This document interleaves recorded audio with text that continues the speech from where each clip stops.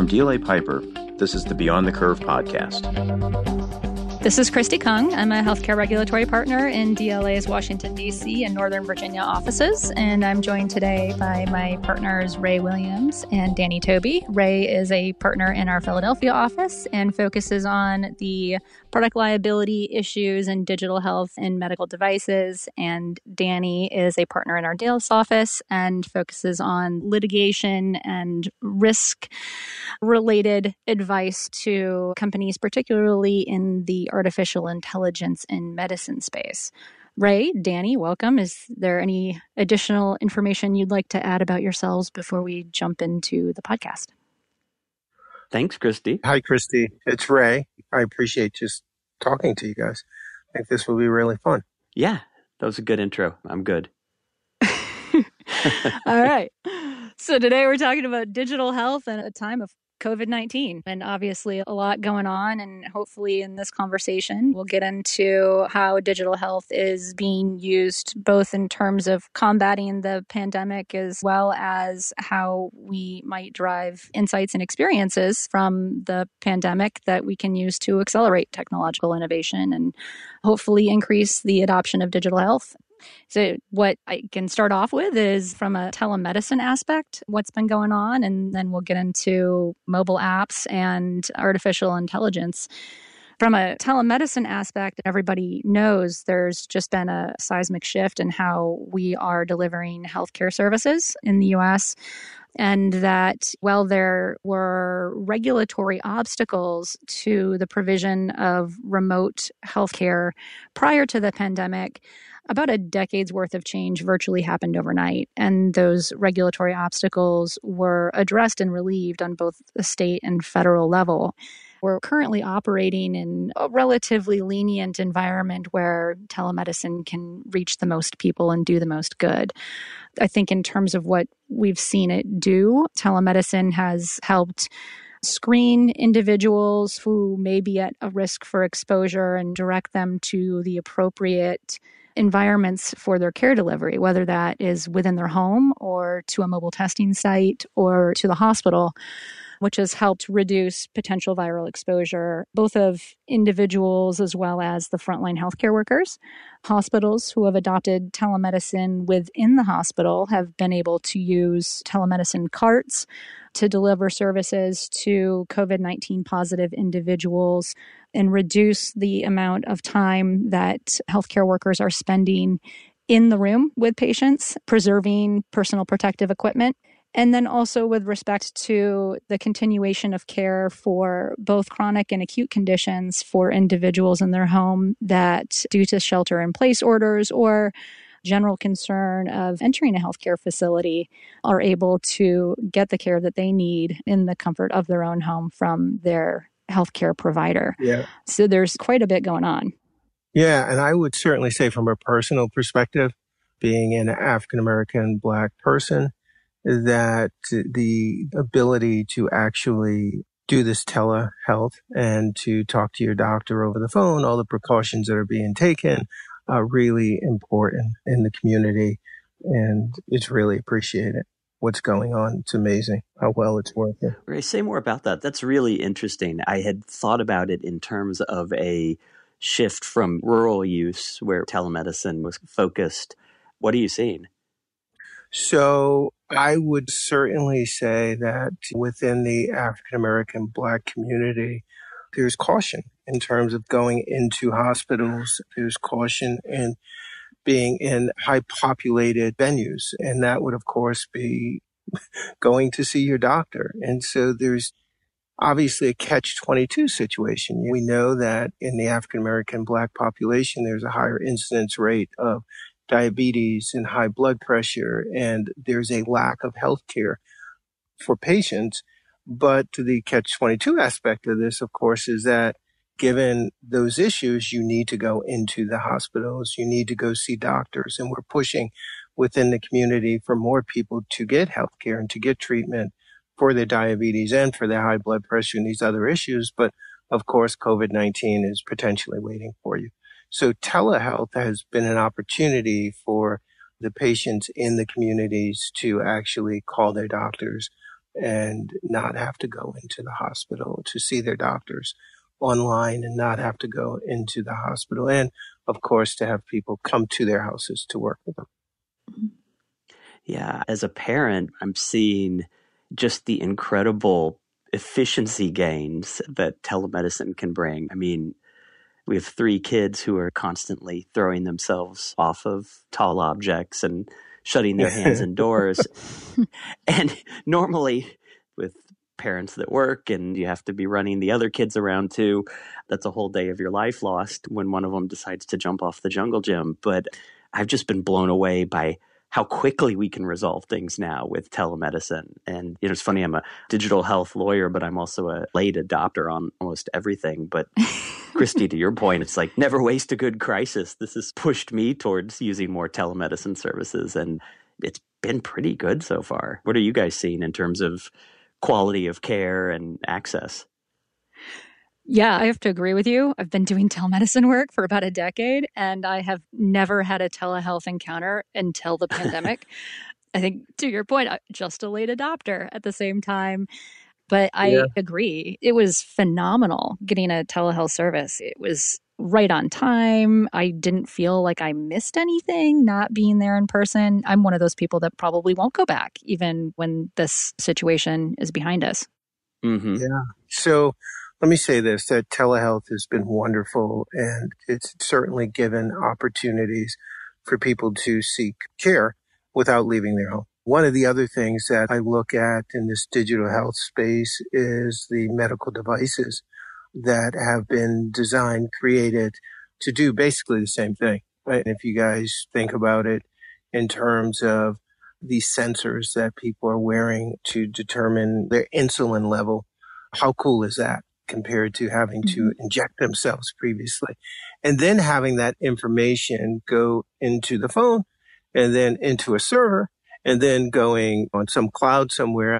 Danny, Kristi, you understand this better than I do, but then eventually getting to their doctor to take a look at it. And I think that that advancement is really cool. I'm a product liability lawyer. And so everything that touches this product or this device increases the risk for liability. So I do think that from a manufacturing standpoint, that if you are manufacturing these types of products, you do increase your risk for liability. But to me, the benefit far outweighs that risk. What are you guys saying? Yeah, I totally agree, Ray. This is what I spend most of my time thinking about is on the front end before someone needs your help to defend against the lawsuit. How do you set these things up?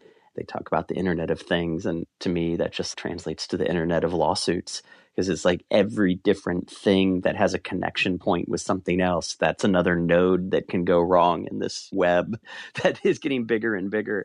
And so I always say, look for the touch points and handoff points when you're setting these things up. It's easy to build a great app. It's not easy. I couldn't do it, but it's easier to build a great app, but it's a lot harder for that app to talk to all the other apps. Obviously, that gets into interoperability. The baton gets dropped at the handoff. That's the point where lots of things have to go right. You've got wearables, you've got in-hospital sensors, you've got patient check-in apps. I'm working with companies now that are using cameras at the workplace to look at who's social distancing or not, who's wearing a mask or not, and then contact tracing from there. And you can imagine the privacy issues and security issues when you're transmitting and combining all that data. So you're right. It's a whole new world with a lot to think about. You know, it's funny, Danny and Kristi, there's a pill that has a tiny sensor in it that can be used to track and monitor the patient's adherence to drug treatment regimens. I mean, can you imagine how far we've come where you can actually take a pill that has a tracker in it that will tell whether or not you're taking your drugs or your medicines? And I think, Kristi, I know that you do a lot of data privacy, HIPAA, and the cybersecurity risk related to all of this. But what do you think about that?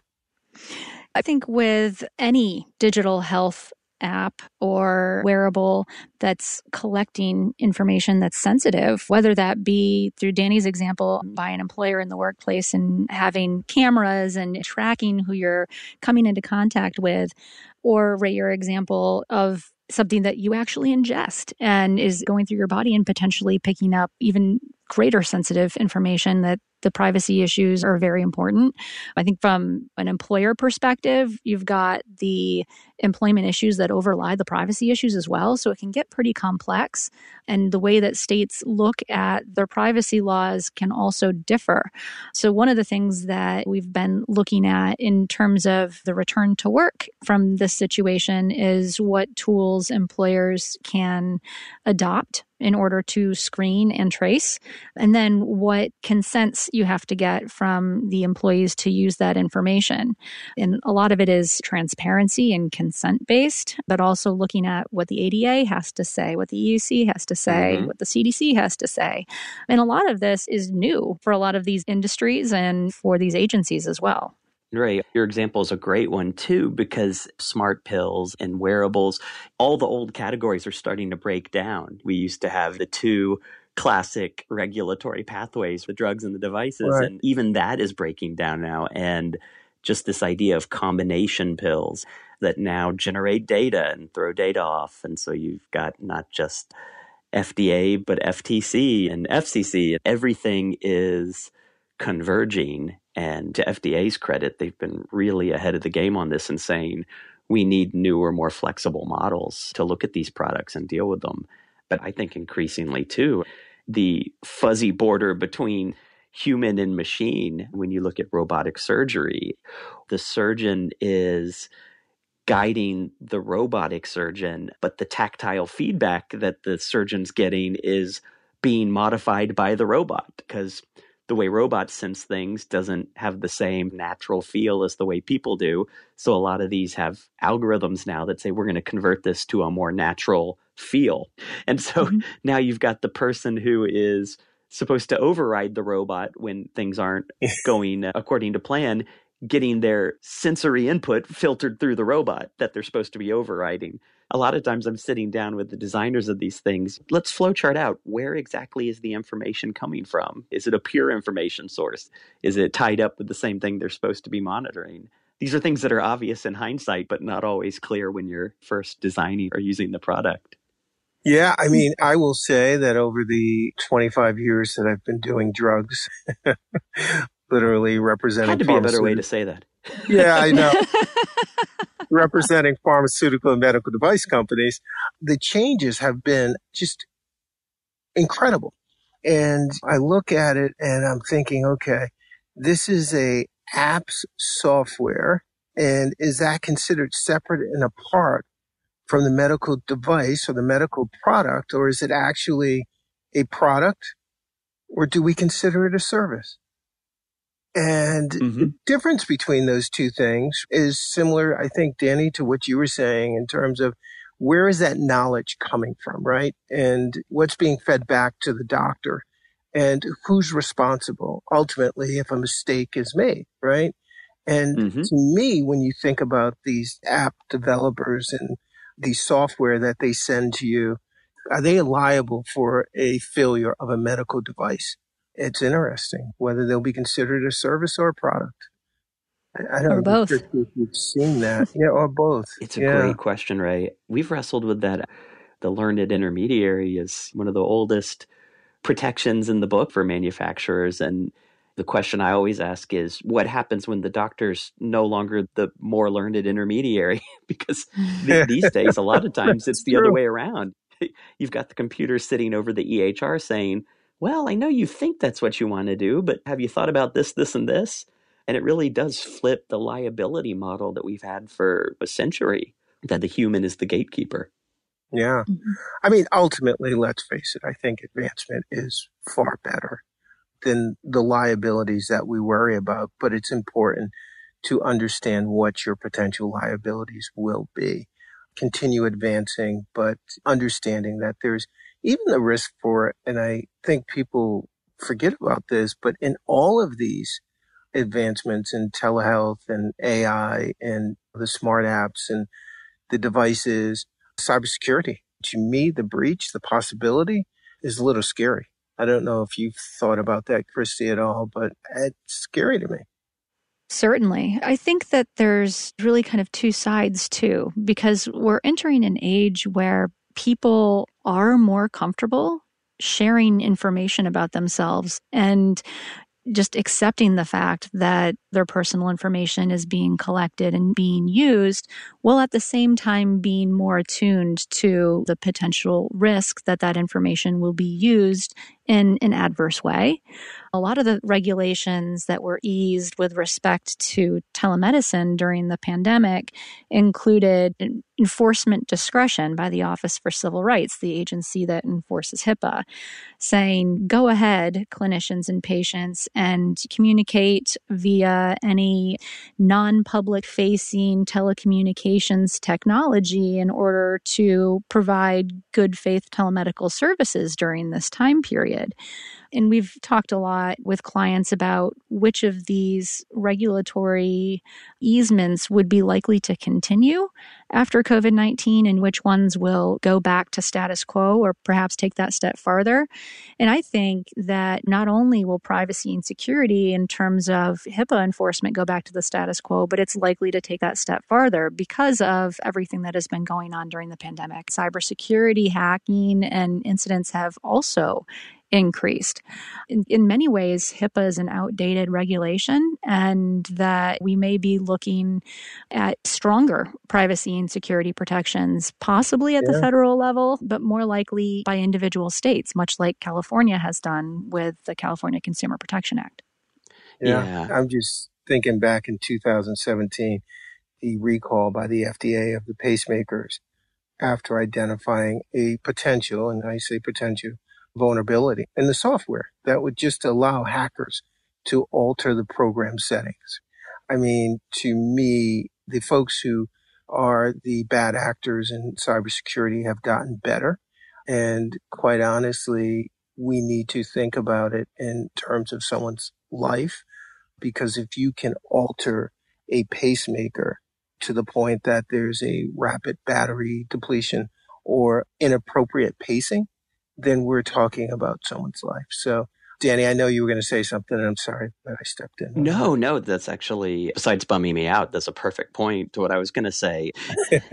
Well, no, because I was going to start with I'm an optimist, and now you just talked about hacking pacemakers, so I'm sad. You can still be an optimist, my friend. Still be an optimist. Other side of the coin.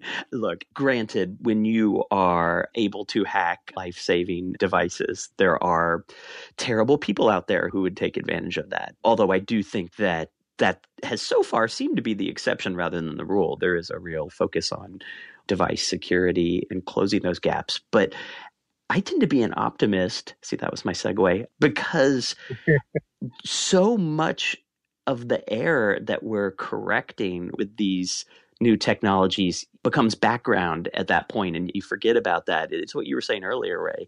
I was talking to the person who helped write the autonomous vehicle regs. He's now a partner of ours. And we're saying everybody talks about what if you can hack the car and drive it off the road. And certainly we have to protect against that. But that's against the backdrop that I think 98% of traffic accidents are human error. Yeah. So, I mean, if you can solve 98% by putting the control into autonomous or semi-autonomous vehicles that never look down to change the radio or grab some more fries or all the things I do when I'm driving, we can deal with that 2%. I agree with that. Quite honestly, as I think through this, again, I think the advancements are amazing. And you look at, for example, the ability for healthcare information to go from a patient who's sitting in their home to the doctor just because they waved their phone over a sensor. I mean, how incredibly great is that? Again, I look at the African American community, I look at COVID-19, and I think to myself, this information is going back to the doctor. And it's also telling the patient in a more real way that you may need an insulin shot or you may need to have a certain type of food. So at any rate, Danny, I want to make sure that the listeners know that I am 100% behind the advancements in digital healthcare, even though there is this risk of cybersecurity hacking. I'm really excited about what data can do and the potential that the data holds in terms of what we may be able to derive from it through artificial intelligent tools and advanced analytics. And Danny, I know this is where you spend a lot of your time as well. So in terms of the AI that's going on with respect to the pandemic and the information that's being shared, what are you seeing and how willing are our entities to share information? Yeah, lots of good stuff in there. I played the optimist before, so I'll just play the pessimist now just to confuse everybody. But Your Jekyll, my Hyde, your Jekyll. basically, like my 4-year-olds, I'm just contrarian. There is so much good that should and will come from data analytics, and there's no question. But never have we been more at risk of garbage in, garbage out. And we're making societal decisions about where to put resources for pandemic treatment or triage, or let's say we have a limited number of therapies, whatever that might be, a vaccine or a therapeutic. Let's say there's a sudden shortage of drug X because someone in a prominent position has come out and said, I think drug X works, hypothetically. We are at risk of amplifying biases in the data. And Ray, to your point about the systemic biases, racial and socioeconomic, in the system, when we use data that comes from that world, if we're not careful, we can amplify those biases going forward. And now they've been blessed in the name of science. And I'll give an example, anonymize it a little bit. One health system was looking at where do we put limited resources. And so they wanted to look at who was most likely to be readmitted. And then that would be a proxy for people who needed special attention on the front end. They were deemed the highest risk. And the problem was what they actually ended up measuring with the best of intentions was people from historically marginalized and disadvantaged groups had the least access to healthcare and could not get readmitted as easily. So they ended up paying special attention to white patients with higher socioeconomic status, not because they were more at risk. They might have actually been at less risk. They were just better able to get to the hospital. And so it's that old saying from business school, you get what you measure. So I am an optimist of the power of data, but I'm very cautious about its ability to amplify mistakes. And so when we pressure test these things on the front end with clients, those are a lot of the things we're looking at. And regulation lags facts and science, but it's coming. And FTC is looking at algorithmic bias, and there's lots of different bills that are looking at algorithmic bias. And you got to make sure your data is representative and pluralistic and matches the people you're trying to treat. So I'm an optimist, but I'm a cautious optimist.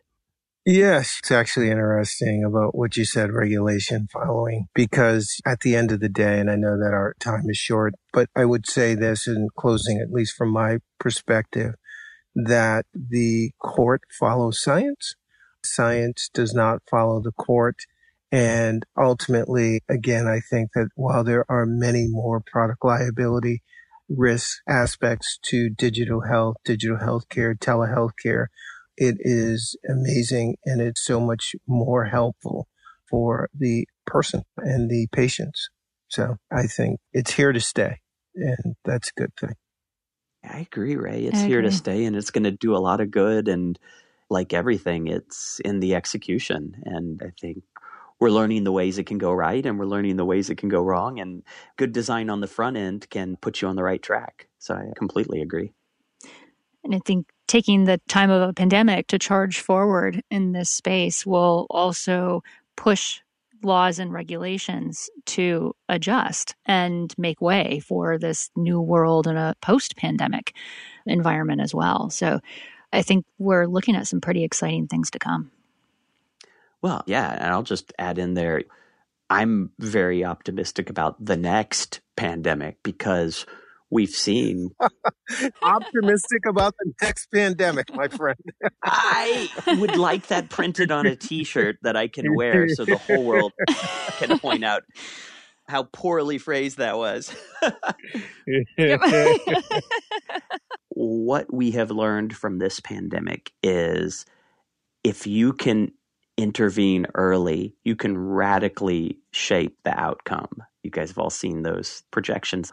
If someone intervenes just 3 days earlier with social distancing or a week earlier, the numbers are very, very different. And I think a lot of these digital health tools that we're setting up now to be pathogen independent can help us catch the next one earlier and intervene in the right places earlier. And I think that will have a tremendous impact. I agree. Could not agree more. And I do want my t-shirt that says, I'm optimistic about the next pandemic. Yeah, I'll order one. Yeah, please. It's been fun talking to you guys. And I really appreciate having the opportunity, Kristi, to sit down and yap with you and Danny over these issues. Always fun. Yeah, good to talk to you guys. Well, thank you. And thank you, everyone, to listening. Thank you for listening to DLA Piper's Beyond the Curve podcast. This podcast does not and is not intended to constitute legal advice and does not create an attorney-client relationship between the firm and listener.